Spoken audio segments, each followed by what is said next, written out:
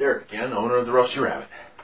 Now we're going to talk about Bosch fuel injection systems and their counterparts, the fuel injector themselves. This is the cold start injector that we talked about earlier. You'll notice it has the two electrical prongs, and the pindle is recessed. There you go. Pindle is recessed in there. You can't really see it that well. This is a mechanical fuel injector. Notice the absence of electronic connections. This pindle is mechanically operated to turn on under a certain amount of fuel pressure. Your Volkswagen product has 4 of these, 1 per each cylinder, and the 5th, the cold start injector, at the end of the intake manifold. What the fuel injectors exactly do, they spray fuel in a pattern. A beautiful pattern. Let me get a pen here. Let's see here. Inside your engine as it operates, you're going to see a beautiful pattern of fuel. You want your fuel to come out of your car in that pattern. A beautiful misted spray. What you're trying to do is called atomize the fuel. Atomizing simply means you're turning it into a mist like a fog on an early morning day. That way it has the highest burn ratio. Fuel in itself, gasoline, if you ever thrown a cigarette in a gasoline bucket, and don't do that, it won't blow up, right? However, you take a match and you hold it near a gas can, the vapors will explode and possibly burn you half to death, take the house with you. That's why I say don't do that. Vaporization, atomization, is what causes fuel to really be explosive. As a liquid, it's not very good. So these injectors are supposed to do that. Now, most Volkswagen products that you're going to be working on have been on the road for anywhere from 20 to 30 years. Some even longer than that if you're not working on rabbits.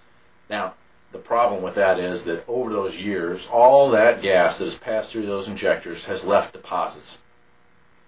And like engine compartments, which take fuel deposits and turn them into carbon as they're burned, fuel passing through those injectors hasn't burned, it's just gummed up.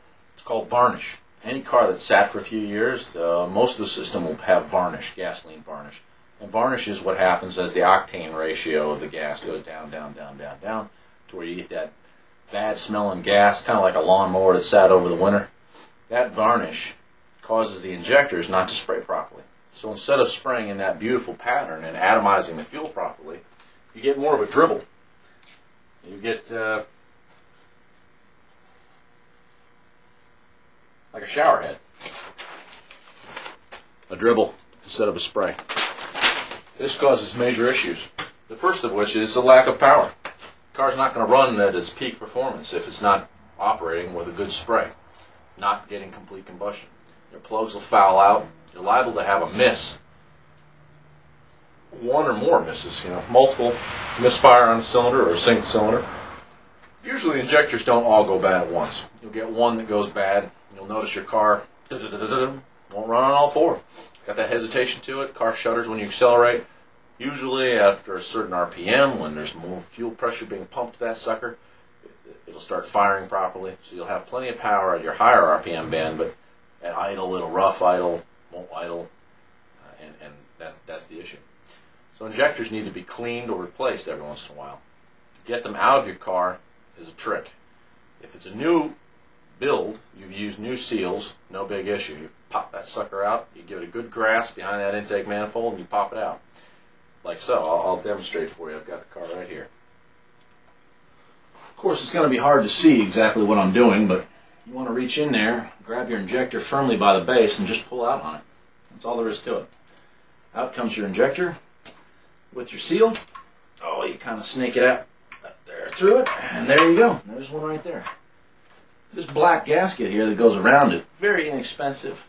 I recommend you replace those.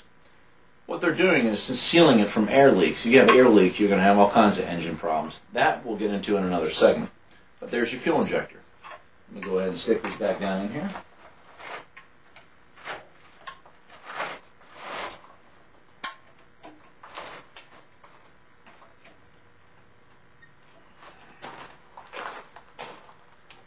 Now, like I said, that can be a real easy task if you've just done an engine rebuild or you have new gaskets in there. However, These rubber gaskets get extremely hard over the years, get deformed, and they actually mold to the bucket that sits inside of there.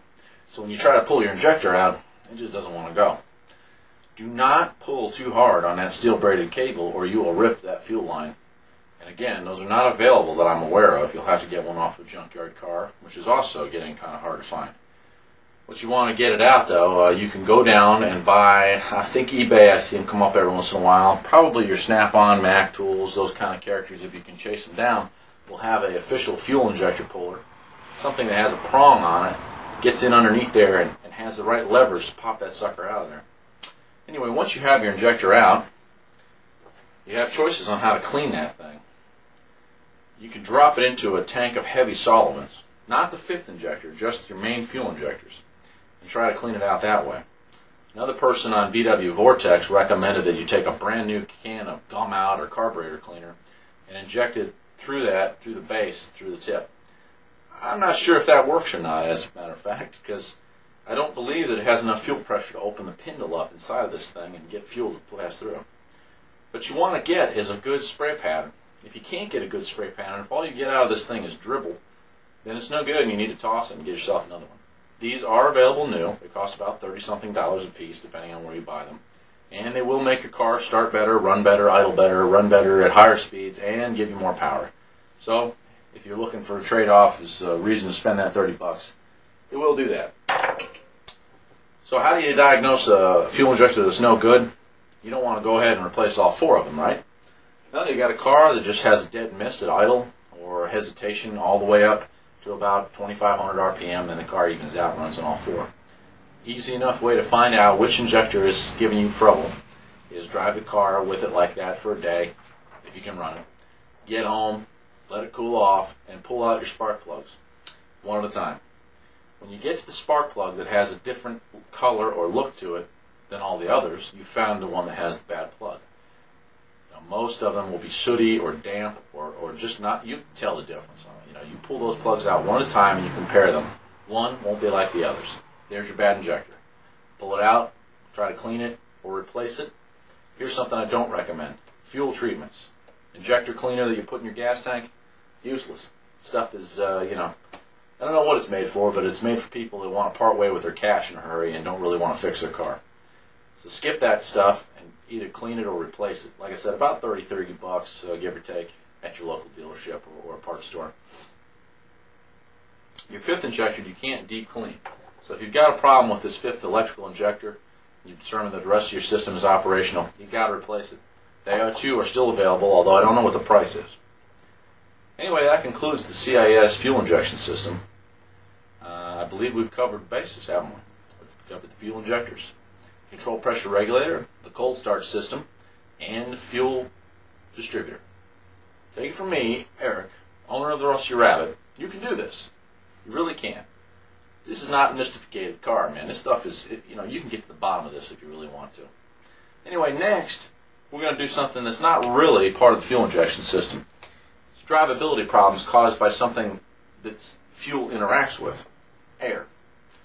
Vacuum leaks can cause the exact same sets of problems that we've described here during your fuel system, except vacuum leaks are a little more difficult to find. A simple one will make a large noise. A not so simple one could be a little harder to dig out. But join me in the next part of the series, vacuum and vacuum leaks, and we'll get into diagnosing your car problems if you have a bad brake booster, an intake gasket, injector seals, vacuum lines that are cracked or broken, vacuum reservoir that's no good, a variety of things. Anyway, I'm glad you decided to take a class on Bosch CIS systems, and I hope that it was of help. Feel free to drop me a line at therustyrabbit.com. Let me know how it worked. Take care.